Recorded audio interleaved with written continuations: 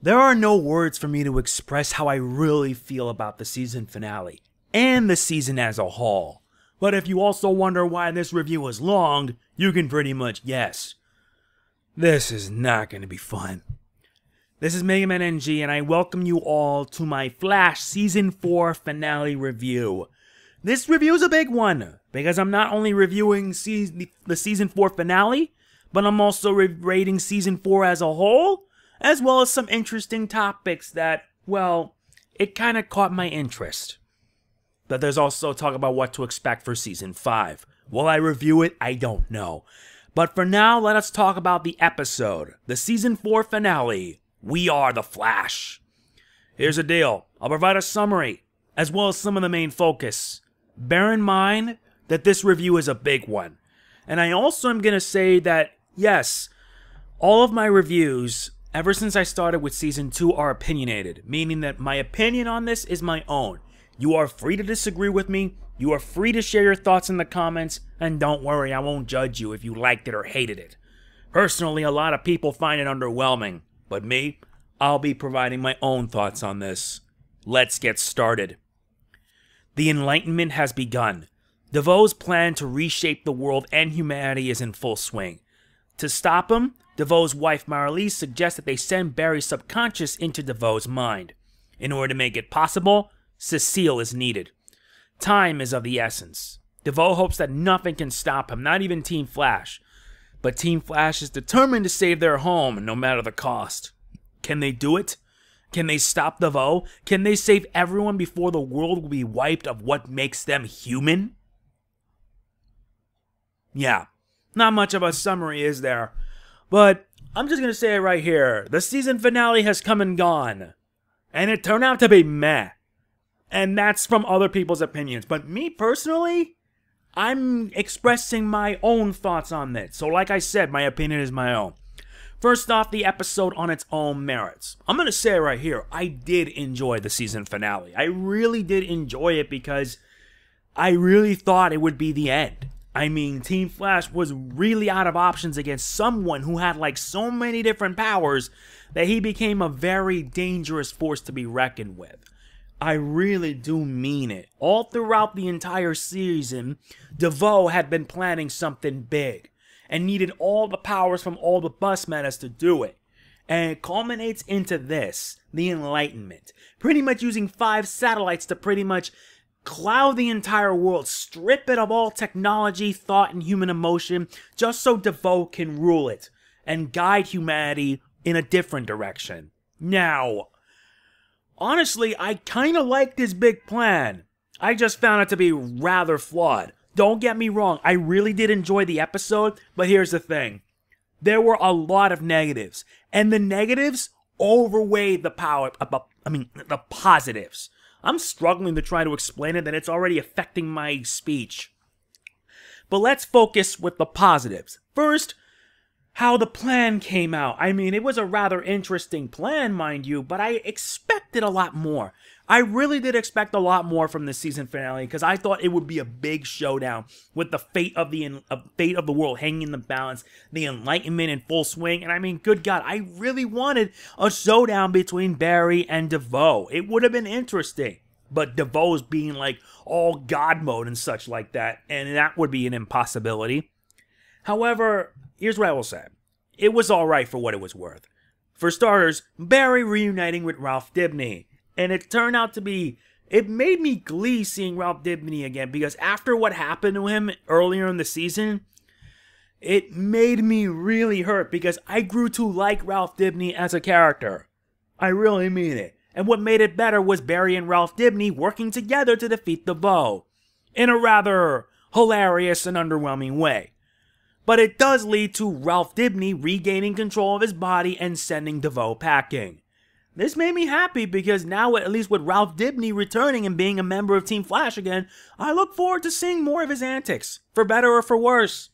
In my honest opinion, Ralph Dibny is my favorite character of the season, next to Clifford DeVoe, which I will be explaining on each of them soon enough.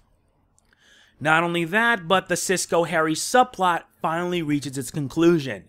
And yeah, it does reach its conclusion with, in the end, Harry regains his intelligence, but at the same time, he gained a better outlook. He actually found, what was more important to him.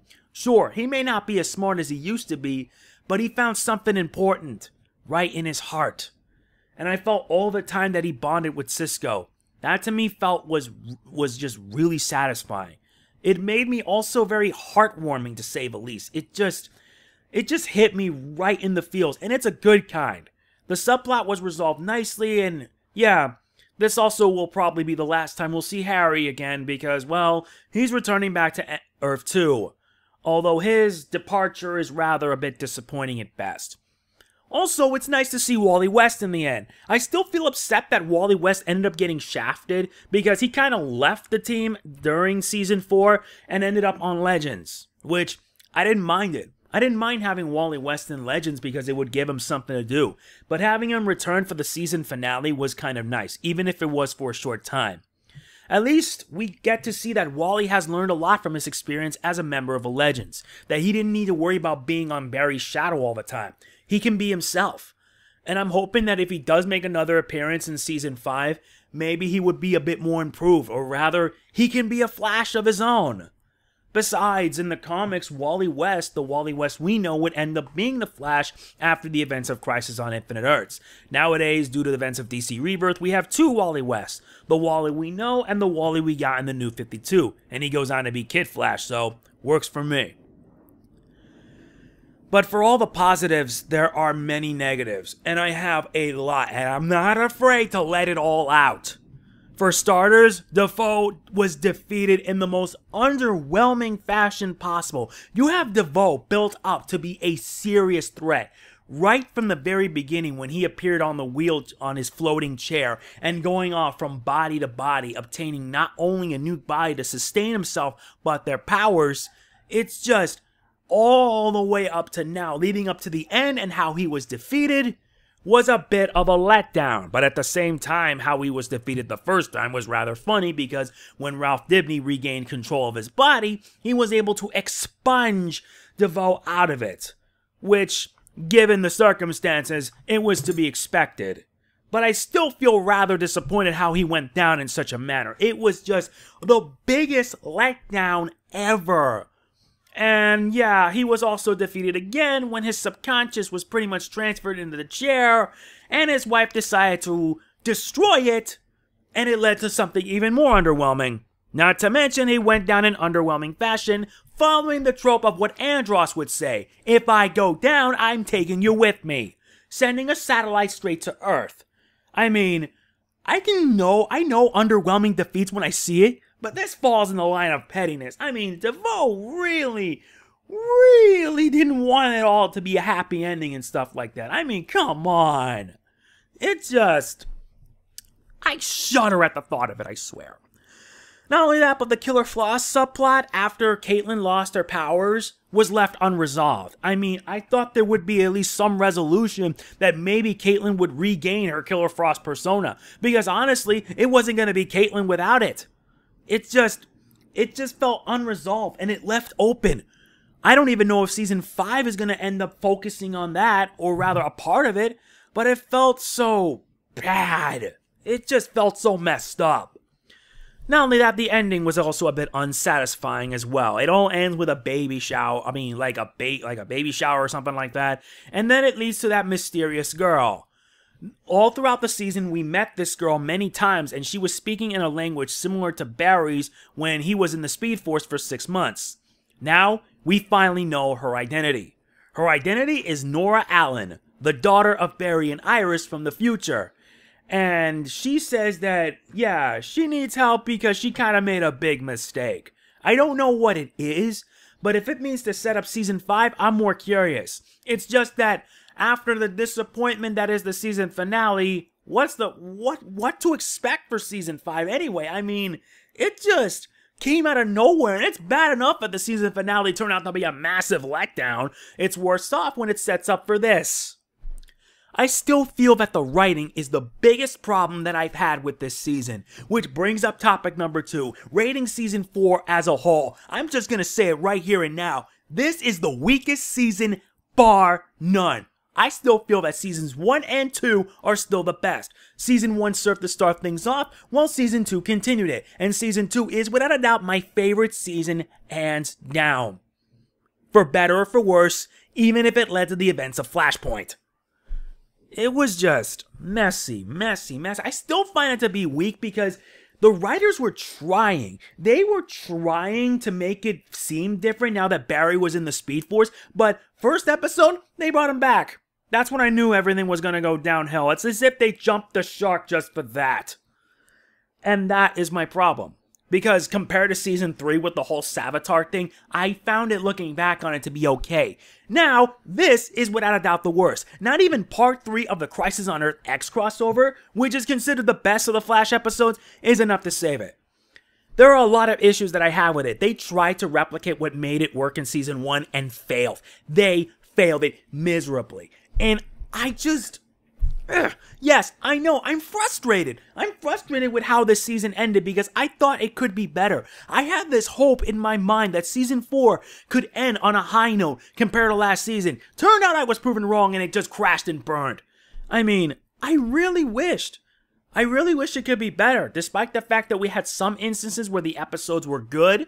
The rest of the negatives outweigh the positives, which is why season 4 is without a doubt the weakest season. I know, trying to find the right words to explain it is enough, but if you've been keeping up with my reviews, you can probably tell why it ended up being bad, if not worse, than the previous season. The only thing that I hope out of this is that Season 5 can fix the problems with Season 4, but if we were to compare it to other Arrowverse shows, or rather CWverse shows, Supergirl is near her end. The end of the season for her is near. Legends had a pretty disappointing ending, a disappointing end of the season, but in my opinion, the season finale for it was rather hilarious. Though the mid-season finale for it is still my favorite of the entire show, hands down. And Arrow has actually been picking up in quality. It's actually getting better. Season 5 really made the show better, but Season 6, while not as good as 5, ended on a strong and satisfying note. And I hope that Season 7 can deliver. It's just that if we were to compare between seasons, Arrow would be on top, then probably be Supergirl, then Legends, and then The Flash. The Flash being without a doubt the weakest, hands down. Like I said, I like the season finale, but the negatives outweigh the positives, and that to me is my biggest issue. Now then, before we move on to my rating for it, let's have a little bit of a talk. First up on Ralph Dibny, a real hero.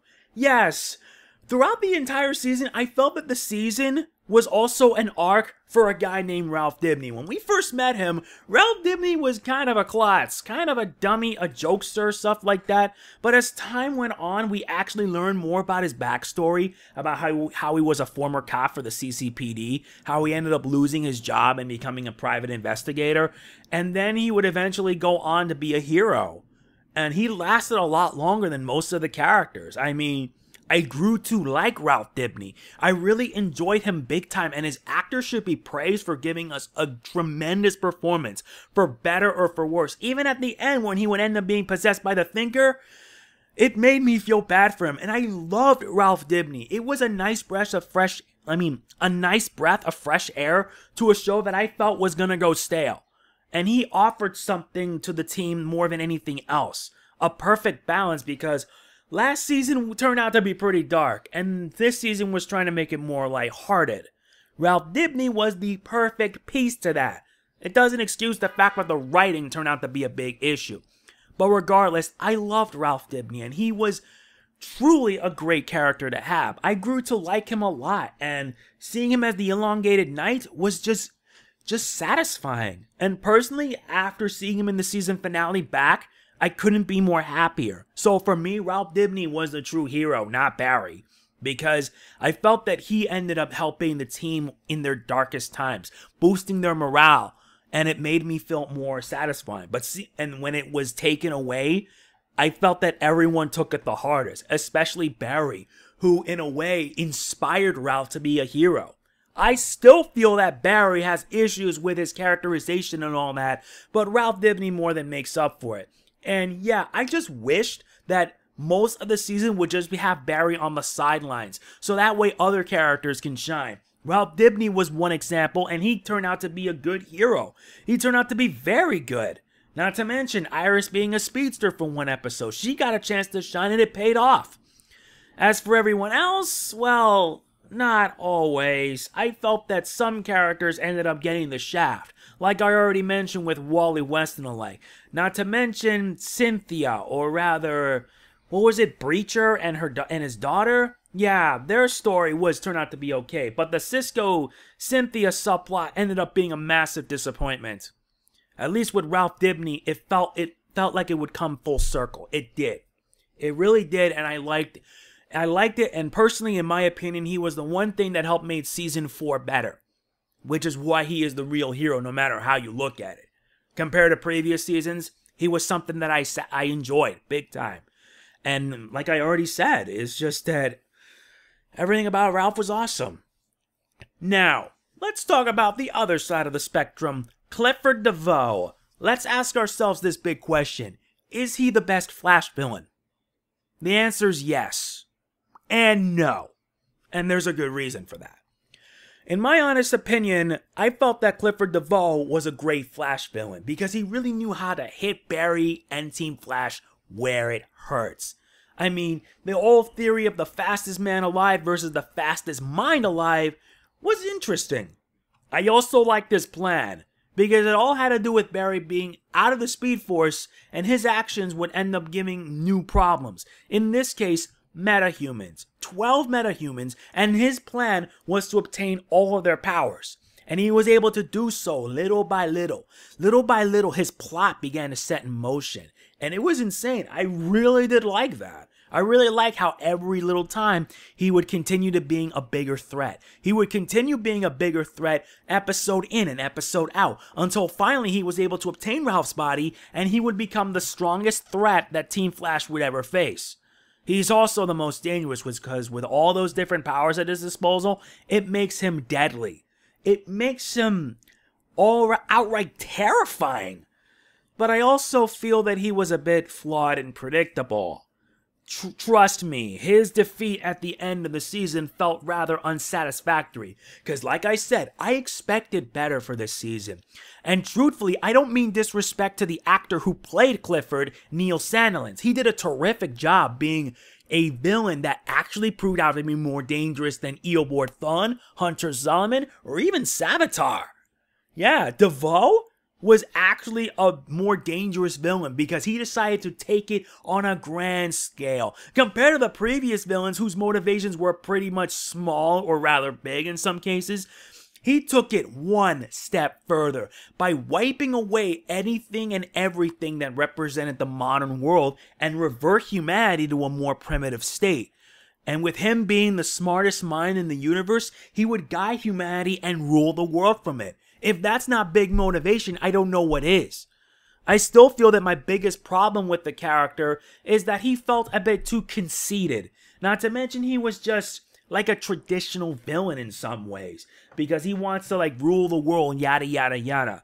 But I felt he had a motivation behind it because with seeing that his wife had left him and abandoned him, and realizing that in the end humanity is just as messed up as ever, he decided to wipe away everything.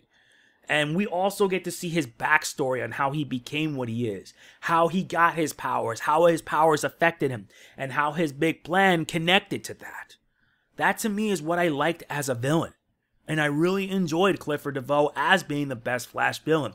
And he is hands down my favorite, next to the others. I personally felt that if we end up getting a different villain next season, this will be pretty hard to top. I don't know for sure, because remember, this is my opinion, but I personally feel that DeVoe was a better villain all throughout. He still is. I could be wrong. You are more than welcome to judge me, but yeah, I stand by it. Clifford DeVoe is the best Flash villain for this season and the series. Hands down. Nothing more, nothing less. Now, last but not least is my final topic, what to expect for Season 5. I don't really know much else, but it's from what I've heard. From what I know from the ending of the Season 4 finale, we're about to be having Nora Allen, Barry and Iris' daughter, and the main focus involving something she messed up on. Which means that time travel will probably be a possibility. I have to wonder what storylines they're going to be adapting for it in this next season since, well, in the comics, Iris would end up being in the 30th century. And Barry would end up going there, falling in love with Iris, and marrying her there, and they would have a daughter, Nora Allen II. But it would also lead to Barry Allen's grandson, Bart Allen, aka Impulse, aka Kid Flash, aka The Flash. Yeah, that sort of thing. But I'm more curious. But what makes this more interesting is that Season 5, we're going to be ending up having another big crossover. A 4-episode crossover that's going to be introducing another character to the Arrowverse. Yep, CW is probably going to be bringing in Catherine Kane, aka Batwoman. Gotham City is coming to the Arrowverse. And am I excited for it? Yes, because we get to see a Batman for a change, or in this case, a Batwoman. A lesbian Batwoman. Yes, Catherine Kane is a lesbian. Don't judge. I know it from what I see from the sources. I am really excited for what Season 5 will bring. The only thing that I hope is that it has to be better than last season. The writing needs to be improved. I feel that the characterization needs a bit more work, because the Season 4 finale felt like a cheap understatement, or rather a disappointment. And most of all, please don't make this any worse than it already is, because stuff like this is what's going to make me not want to review The Flash. And I review these episodes because to me it's fun and it's something I like doing. I only hope next season when it comes to the fall, it delivers. Because if not, then I may not have any reason to review this anymore. So yeah, now it's time for my rating for the season finale as well as the overall season. What I'm going to say is this: there is no top 5 this time, because most of the episodes that I saw, aside from a few, turn out to be okay to outright mediocre. But if you want recommendations, I'll list 3. Crisis on Earth X, The Elongated Night Rises, and I do believe Run, Iris, Run. Those are my recommendations, because those are all pretty good episodes, and plus it gives other characters a chance to shine. Not to mention the crossover, especially Part 3, gives us Leo Snart, and the fact that the gang had to have fun with this. So who am I to complain? My rating for We Are the Flash is a 6. I enjoyed the episode, but the problem is that the negatives outweigh the positives. And there are so many negatives, I could have rated this episode a lot lower. I could have rated this a 4. And for Season 4 as a whole, I rated a 6. A 6 out of 10. It's an alright season with some ups, but a lot of downs. And I mean a lot. The only thing that I hope that next season, the writing needs to improve. Please don't make it be a repeat of a previous season. Have it stand out on its own. Make it better. I tell this to the writers because I want to keep watching this show. But I don't want the show to suffer. I really don't. I want it to be better. And the only way that can be done is if the writers can actually put in effort. Not even an episode written by Kevin Smith would be enough to save it. No way. But like I said, to each their own, I guess. So yes, that is going to be it for this season finale review. It's over 20 minutes long, but I'm going to be at work getting it ready and posting it for you guys. You won't be seeing any more Flash reviews until the fall, but I still haven't decided on whether I should review The Flash Season 5. What do you guys think? Should I do it? Let me know in the comments what you think. And tell me what you think about the episode and the season in the comments as well. I look forward to hearing it from you guys. So that is pretty much going to be it. If you enjoyed this video, please be sure to hit the like button. It really does mean a lot to me. I look forward to hearing your feedback in the comments. Share this video around, subscribe, and more importantly, click the bell. All it takes is just 3 clicks, and that's it. Subscribe, click the bell, save, done. That is it.